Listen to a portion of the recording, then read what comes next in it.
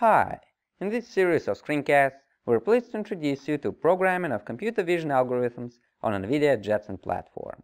Today, we're going to learn how to build and run the simplest application that uses OpenCV. NVIDIA's Jetson Dev Kit is a leading platform for embedded computer vision with a focus on low-power, high-performance applications. Jetson provides users a friendly, Linux-based development environment for deploying GPU-accelerated software.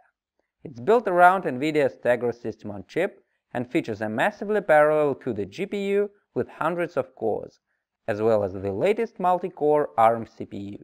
With Jetson and the performance of CUDA, it's possible to process more sensor imagery in real time.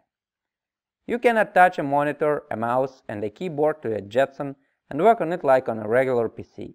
But we're going to use SSH to get access to the board throughout the series. Regardless of which way you choose, it should be pretty straightforward to follow the screencasts. In the former case, simply open the terminal instead of using SSH. So first of all, let's log into our board via SSH. We provide the capital X option so that we'll see the X windows that will be opened on the board. Okay, OpenCV comes pre-installed on the Jetson platform as part of the Jetpack package. So basically, we need only a text editor to write the code. In this series, we'll use Midnight Commander. If you don't have it already, it's pretty easy to install using the apt-get utility, or you can use any other text editor of your preference. Now we're ready to write our first OpenCV application. Following the ancient programmer's tradition, let's make it a Hello World application. OpenCV comes with a handful of functions for drawing and image I/O that are part of the HiGUI module, so we need to include it. Next comes the main function. The primary class in the OpenCV library is Mat, which is short for matrix. It is very versatile and has a lot of uses, but for now you can assume that it simply represents an image. Let's create one. First we should specify the number of rows and columns, then the type of pixels in our image and initial value. C3 in the type means that we want the image to have 3 channels. We will use those channels to store the RGB values. 8U means that each channel should be represented as an unsigned 8-bit integer value in the range from 0 to 255. Now that we have an image, we can draw some text on it. We will use the putText function for that. The first argument is the image we want to draw on, then we specify the desired text. Next comes the position of the top left corner of the text box. And then we specify some information about the font we want to use. Its name,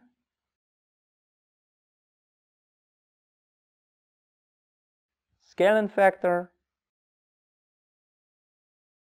color, and thickness. To display the image on the screen, we can use the imShow function. The first parameter is the name of the window, and the second parameter is the image to display. Lastly, we need to add a wait key call so that the application will wait for a key press before exiting. Okay, we're finished with the source code for our application, and now we need to build it. The simplest way is to use cmake for generating build files. We'll use apt-get once again to install it on the system. With cmake, what we have to do is to specify the source files and dependencies of the project in a special cmake lists file. First, cmake expects the scripts to specify the minimum required version for them to run, so let's do that. Then let's declare the name of the project. Then we'll specify that our project has a single executable which we want to name cvhello.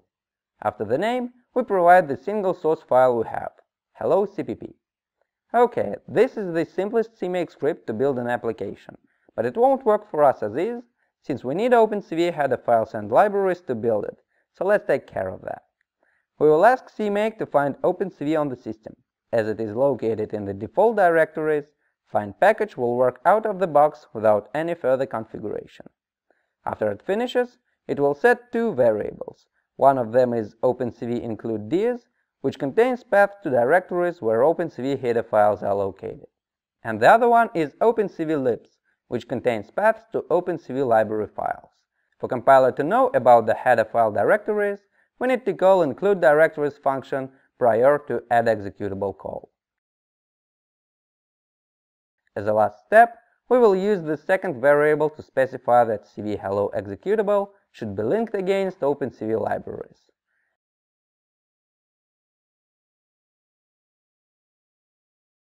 Alright, we're almost there. Now we should only call cmake to generate a make file for us.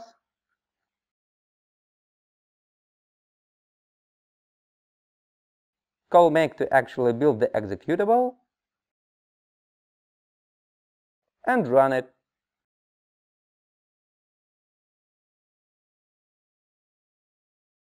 That's it. Hello, OpenCV on Jetson.